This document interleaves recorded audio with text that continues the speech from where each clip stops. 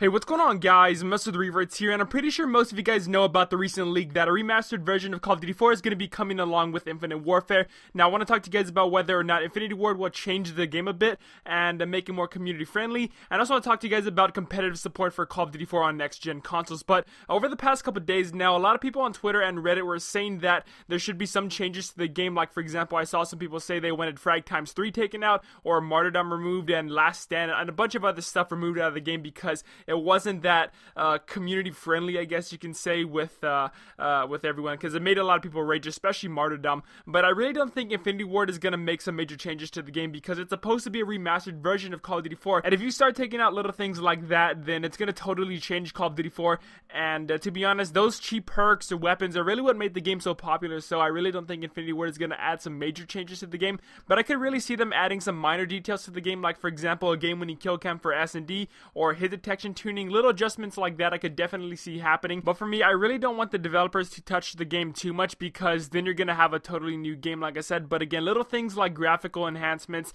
and stuff like that, I really wouldn't mind at all. Now, in regards to competitive support, I could definitely see people running wagers, money aids, UMG tourneys, and stuff like that. I remember back in the day that competitive Call of Duty 4 was really big, and I remember since Modern Warfare 2, there was this site called Pro Mods that would host games on Call of Duty 4, and that was pretty successful. Now, how Pro Mods worked was it was basically a mod for PC, and you would download this mod and you could play on their little hosting site. And I think that every 4 members on your team had like a role. There's a sniper, someone running an AR or SMG, like basically stuff like that. It was a little bit more organized than what we see today. So Pro Mods was pretty interesting. I remember watching some of those games back in the day, and the little nostalgia feeling is coming back to me. So Call of Duty 4 could definitely have a lot of competitive players play that game instead of Infinite Warfare, and that's really one thing that I was afraid of. I was talking to my friend Lights the other day, and we were saying that a bunch of people could probably switch over to Call of Duty 4 if they don't like Infinite Warfare, and I don't know if that tear is going to be healthy because you're going to have one side of the community that wants to watch and play Call of Duty 4 gameplay,